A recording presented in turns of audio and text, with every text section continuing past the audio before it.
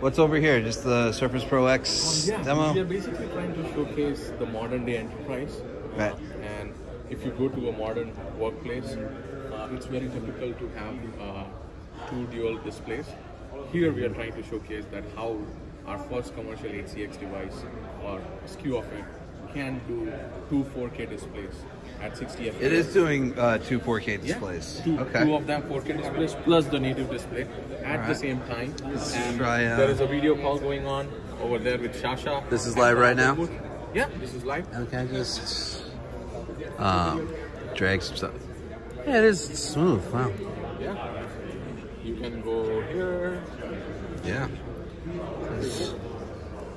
And you can basically use this as a collaboration tool. You are on Microsoft Teams call. While someone sends you a 4K video, you can play a 4K video.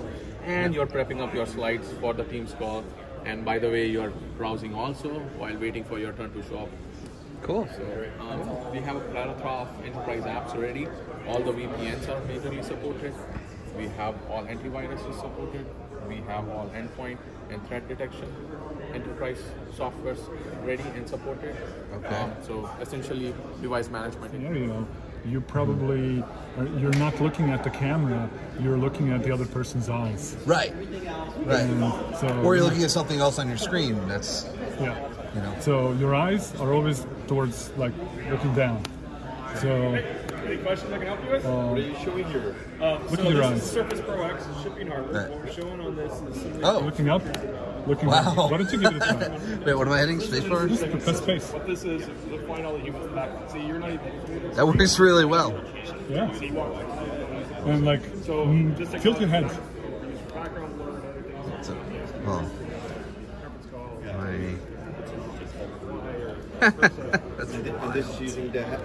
and if you had glasses, that would also work.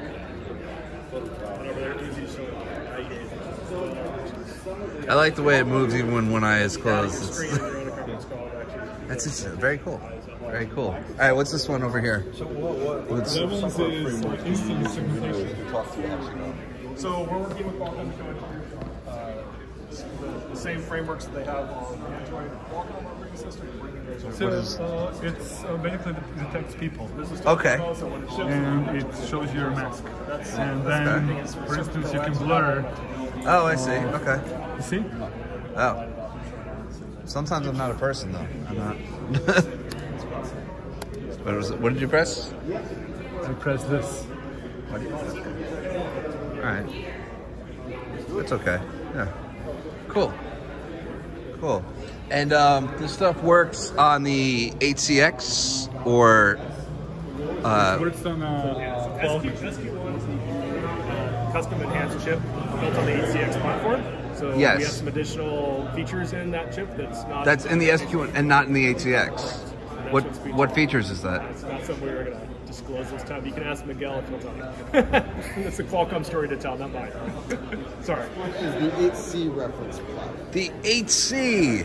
Yes. All right. So what are we expecting from this? So the 8C is going to bring all the capabilities that you've got with Snapdragon devices. So you've got the thin, fanless designs. You've got LTE, wireless, cellular connectivity options, all coming into more of a mainstream type of device. So, kind of the expected user you'd have for an 8C platform is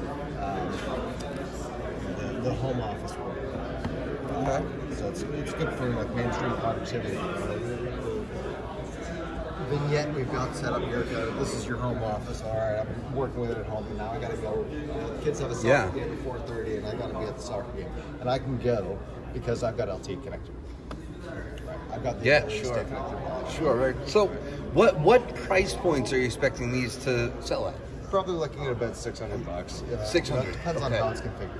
Well, yeah, I understand. I mean, it's like what I kind of want to get almost like a map of price points that we're looking at, because I have a Galaxy Book S and the Surface Pro X. I think both start at $999. I think they told me $499 starting up to 7C. No, you're probably looking more in like down to the $400 range with 7C. Right. Then you get into the with Windows. Yeah. So then you're thinking like, did you say $599 or $699? About $600. $600. Okay. It really depends. like clamshell, probably $600. Now with Snapdragon, because we have such an integrated platform, the boards inside the systems are smaller. Right. So now you also got much more efficiency, so I've got lower power consumption, which means it's a lot easier for me if I want to design a detachable like Surface to do it with a Snapdragon. Yeah. Because the board's smaller, takes less space, the power consumption is lower, so it means that it's not going to generate as much heat. So if I want to put that behind the glass in a tablet type detachable, that's a lot easier to do than it is with a higher power consumption heating solution, right? So, if you're in that detachable, because of the technology that's involved in that, it's probably going to push a little higher than your $600 price. But for like clamshell, $600, you should be able to get into an 8C. Absolutely. So when are these devices coming? First half of 2020. First half, and is that the same for the 7C? First half? Yep. Very cool. Very cool. Okay. I feel like I've heard that story before. But not for me. No, not with this. I mean, not like the 8CX. I was here last year. The 8CX was the big thing, and they said 2019. I think they might even said holiday season, and then now we don't have any. Sure, we do. Do we? Yeah. The Surface Pro X. No, Galaxy Book S is actually shipping. Is it shipping? Yeah, it's not in North America, but they're not North America. Gotcha. So yeah, gotcha. It's rolling out. I'm excited for that. Yeah, I'm excited to get my hands on one of those.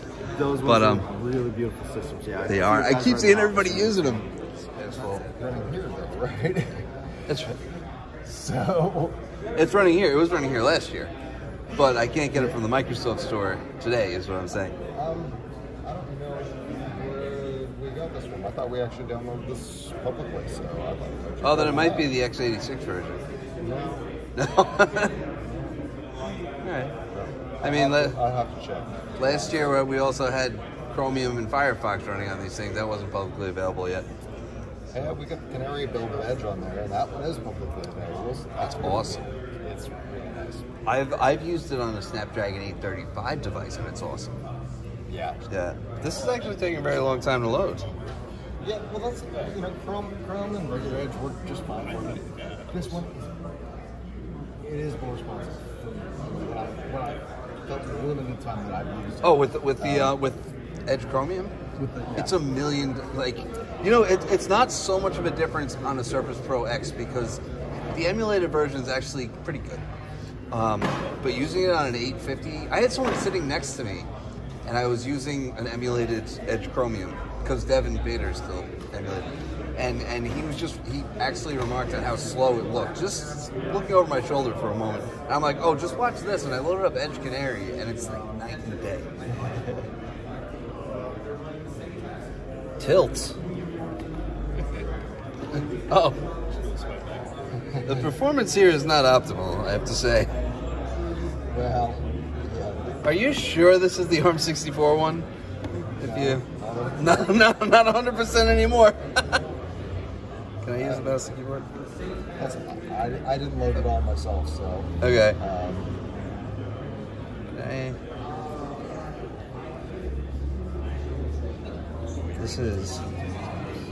This is Edge Canary Teams WCC. I think people are playing more and more. With what we've got open, it's handling pretty well. Yeah. How much RAM is in this machine? Should we be able to check pretty quickly? Yes, we can.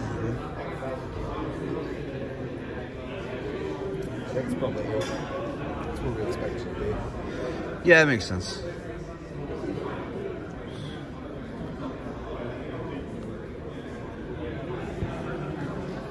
Oh, it's 4. Oh, this was 4. Yes. Well, that would certainly explain some of that performance. As it absolutely would, yes. What do we get going over here?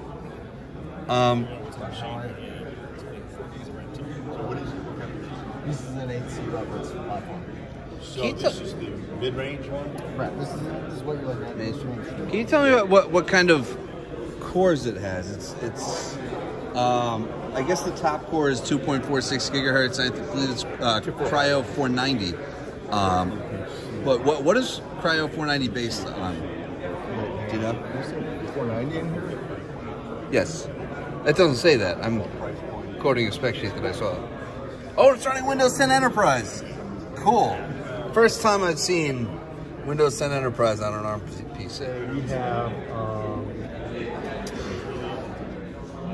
multiple different paths. Some are just to effectively continue to bring more over for emulation or to run natively on ARM64.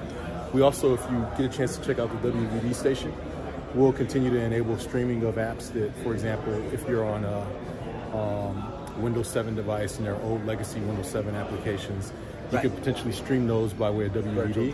Cool. Yeah, and so the key thing is there's going to be a lot of different solutions for us to continue to bring apps onto this platform, but we are very much dedicated to doing that, and it will be a multi-year journey. People that want to use like Adobe Premiere Pro.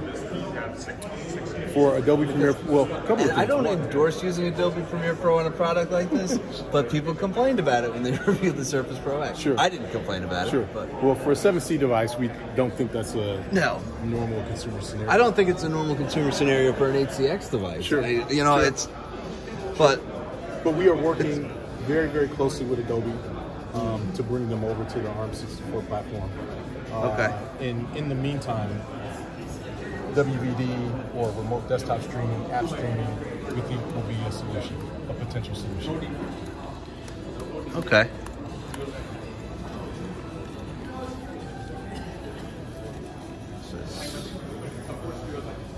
It's really snappy performance. It is very snappy. It oh, you don't have Photoshop on here. Does this one maybe? No, for 7C. Nah. No.